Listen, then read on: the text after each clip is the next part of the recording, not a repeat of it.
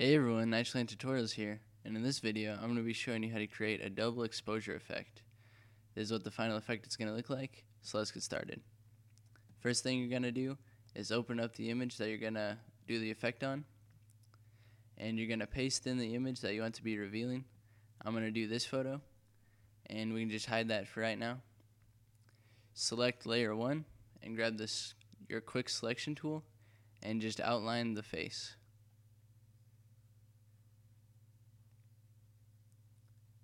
This selection doesn't have to be too perfect, but we want it pretty close. And to delete anything, just hold Alt whenever you click, and it'll subtract it from the selection. Alright, so there we go. It's pretty good. Now, unhide layer 2 and select it, and now we're going to add a layer mask. And you can do that by clicking on this circle inside the gray square. And we're going to change the blend mode from normal to soft light. And by doing that, you'll be able to see both the images, and that looks pretty good already. But to make this effect even better, we're going to change the curves of it, and you can do that by holding Alt and clicking right here on the curves. On the window that pops up, check the Use Previous Layer to create clipping mask, then click OK. And what that does, it only changes the curves of the layer right underneath it instead of on all the layers. Alright, and we can drag the curves around. I want it to be a little bit darker, so I like that. And we're also going to do that to layer 1.